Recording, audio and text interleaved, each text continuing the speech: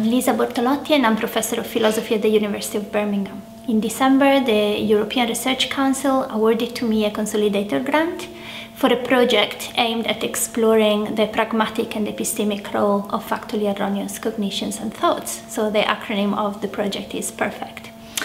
As part of the project, we are looking at false beliefs, distorted memories, confabulatory explanations that might take people farther away from the truth, but actually give them some kind of advantage. It could be a practical advantage by increasing their well-being.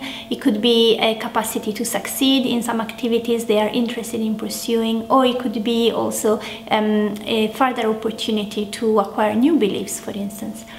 So the idea of the project is to explore epistemic evaluation of these cognitions, but also offer a framework in which what is called normal and abnormal cognition are actually seen as continuous.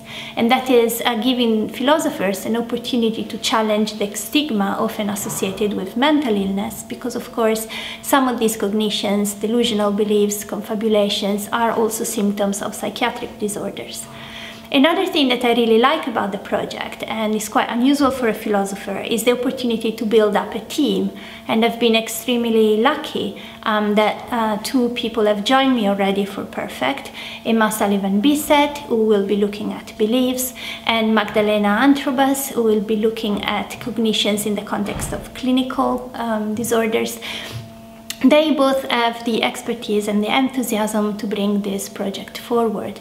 In my own first year of the project, I think what I will do is to look at those beliefs about the future that we all have and have been classified as unrealistic optimism.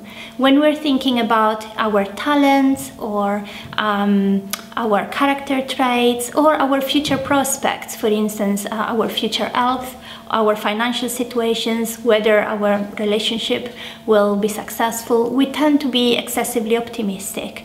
We tend to ignore the risks that may lie ahead. Now, psychologists have initially thought that this is actually quite good for us because it may increase our self-confidence and well-being, and may even act as a self-fulfilling prophecy. So maybe the fact that I think I will not get cancer, for instance, make me behave in such a way that reduces for me the chances of getting cancer. But more recently, there have been doubts on whether unrealistic optimism is really good for people, because it has been noticed that when the predictions that are made are excessively optimistic, really off the mark, then well-being does not ensue. But there are disadvantages both at pragmatic and epistemic level. And it's quite interesting to see how that is the case, because it invites us to reconsider the whole relationship between pragmatic and epistemic benefits. And I hope that the project will help us understand the mechanism behind it.